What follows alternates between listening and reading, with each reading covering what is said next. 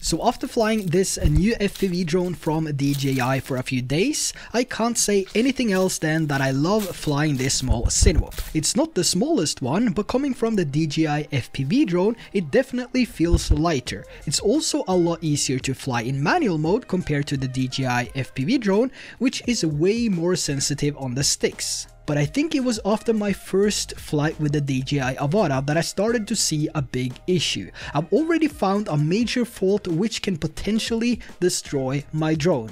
I have no idea why they decided to place the microSD card slot and the USB-C connection inside the prop guards and so close to the propellers. I mean, it's terrible, and they should have placed it anywhere else on the drone. Now the issue with this is that you might risk damaging your drone when flying if the compartment door is not properly locked. Even if it's off by the propellers, if it's not 100% closed, it can loosen due to wind or vibration during a flight. And if it does whilst midair, imagine the outcome. It's just, it's terrible. It's terrible.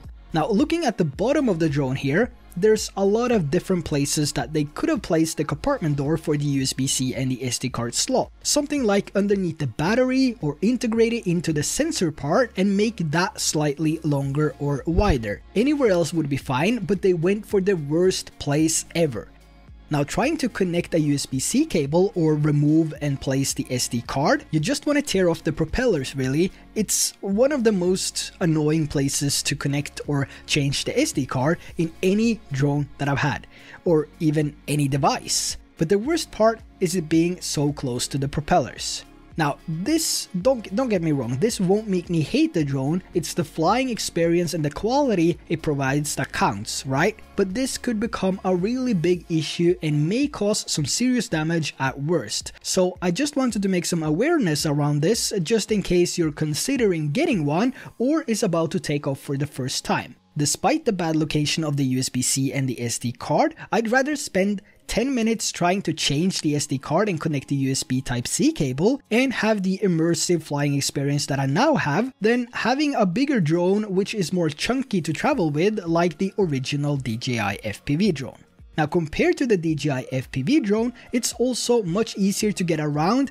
I can even fit my Sony a7S III and the goggles version 2 in my backpack, which I'm not able to do when taking the DJI FPV drone for a spin. So again, I just wanted to raise some awareness around this issue that I've experienced. My best tip though is to double check the compartment door before you take off. It's definitely something that I will keep my eye on both before and after each flight. But the overall first flight experience with the AVATA and flying it compared to the DJI FPV drone still makes it worth the money. It's slow in comparison, but it's also targeted towards cinematics. So you'll have a slower drone, but it's more enjoyable to fly. And it's also a lot easier than the original DJI FPV drone. So it's a lot easier if you're just getting into FPV and you want to try this out. So it's definitely the best beginner FPV drone out there. Now I will soon have my in-depth review of the DJI AVATA, so make sure to subscribe so you don't miss out on that one.